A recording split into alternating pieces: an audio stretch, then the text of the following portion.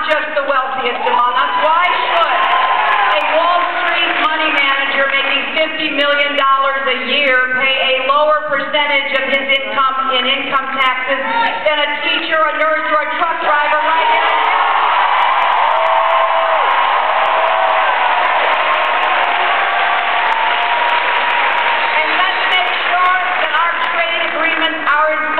With labor and environmental standards that bring up the bottom and raise downward for our workers.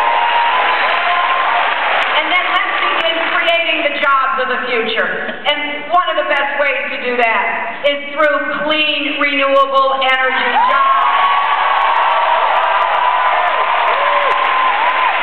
There is no reason why we can't build on the good work that the governor and the legislature have done and start creating jobs that will enhance our national security, protect our environment, and give the economy the boost it's needed.